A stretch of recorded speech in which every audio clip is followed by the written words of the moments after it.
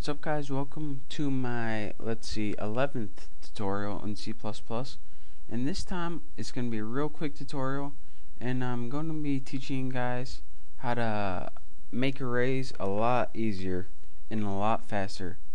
Now hopefully you watched my last tutorial and you're just watching this one right after it.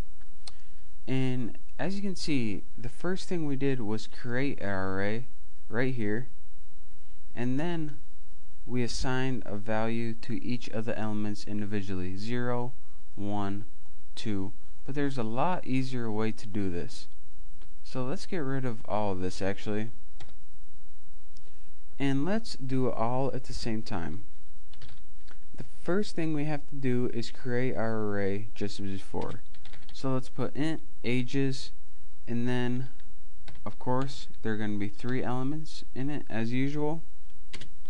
But this time, instead of just ending it, we're gonna create it and initialize it all at the same time, and we're gonna assign all our values. So instead of typing ages 0 equals, all we have to do is in curly brackets or write 3 numbers, 21, 19, and 9, just like we did before, and end it with a semicolon. And this is the exact same thing as putting ages 0 equal 21, ages 1 equals 19, ages 2 equals 9.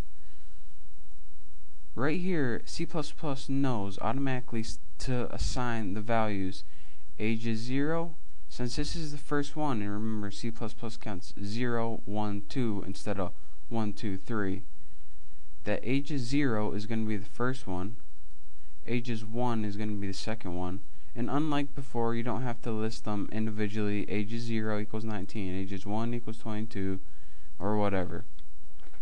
So now, of course, just to prove you guys that this works and I'm not actually lying to you, let's output the ages 1, which is actually the second one, 19, plus ages 0, which is 21.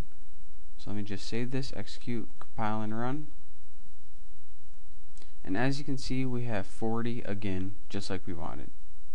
So this is a lot faster and easier way of being able to assign your values to your array. And it's a lot quicker and it's a lot easier, like I said, so study this and it'll give you another option. The only down point is sometimes when you have real long ones, it's hard to keep track of. So I hope you guys learn a little more about arrays. Study this and you can become familiar with this, and then once you do, I hope you move on and watch my next tutorial, and remember to subscribe to my channel. Thank you for watching.